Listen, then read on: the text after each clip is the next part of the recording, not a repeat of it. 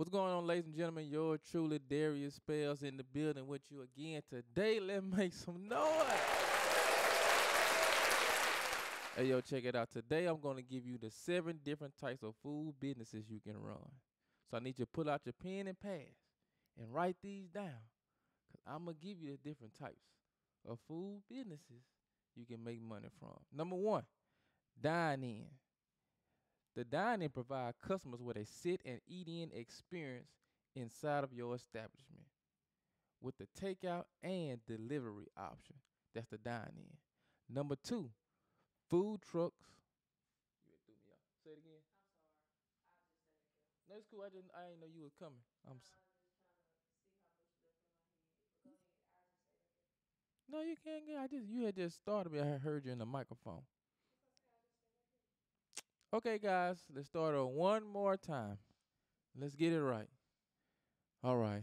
5, 4, 3, 2. What's going on, ladies and gentlemen? Yours truly, Darius Spells, in the building with you again today. Let's make some noise. And today, I'm going to give you the 7 different types of food businesses you can run. Now, I need you to take out pen and a pad and write these down. Number 1, dine-ins. Dine-ins provide customers a sit-in and eat experience inside of your establishment with a takeout delivery option. That's the dine-in. That's how the Red Barn set up. We are set up as a dine-in establishment. Number 2, fast food quick serve restaurants. Fast food quick serve restaurants provide customers with a drive-through only experience for placing and receiving their food orders. If you're in Shreveport, you know in a place called Southern Classic Chicken. That's a fast food quick serve restaurant, man. Number 3, food trucks. Basically what a food truck is a mobile vehicle that you cook food on. Simple as that. Number 4, food trailer. It's the same thing, but the difference between a truck and a trailer is that you have to pull a trailer. So if you buy a trailer, you will have to get some type of truck, some type of vehicle to pull your food trailer. All right. Number 5, catering. Basically, catering provides customers with a food service at a remote location. 9 times out of 10, you cook the food at a commissary and you bring it to a particular location. You ever seen people who cater weddings?